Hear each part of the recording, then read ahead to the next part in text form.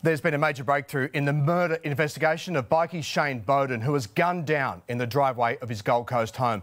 Police have arrested and charged the leader of a rival gang, but the men who pulled the trigger are still on the streets. In handcuffs, hiding his face as he's taken into the watch house. This is Ian Croden, the man police say is the mastermind of a cold-blooded execution, one of Queensland's most high-profile bikie murders. Where we've arrested a 46-year-old male and charged him with the murder of Mr Bowden. Detectives searching the Ipswich home where he was taken into custody,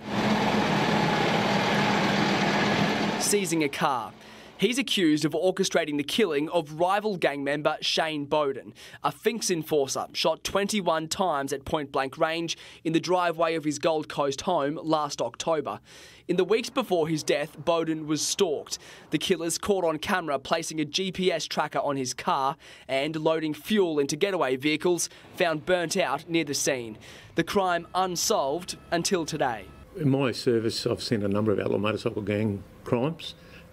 You never see them act alone because they're bullies. Police say the accused killer is the president of the Brisbane West chapter of the Mongols. For the Mongols, Bowden was public enemy number one.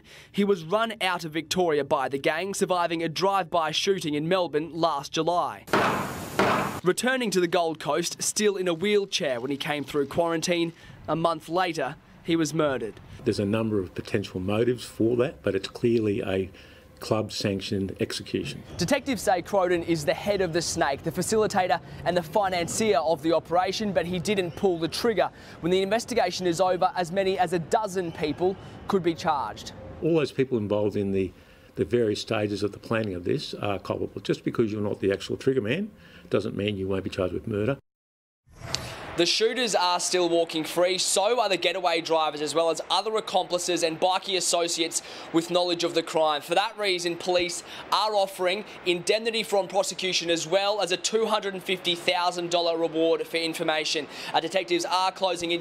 Their message to the people involved is come forward now and save yourself. We will be alleging that this person is the president of the Brisbane West chapter of the Mongols outlaw motorcycle gang. He's not the trigger man. He's a high-ranking member in this organisation. Therefore, he would have some autonomy, but there's also other office bearers above him. So where they fit is yet to be determined. Really, time is against these people. We've got time. They don't. They don't want to be the last one on the indemnity bus. The getaway driver is culpable. The people, all those people involved in the various stages of the planning of this are culpable. Just because you're not the actual trigger man doesn't mean you won't be charged with murder.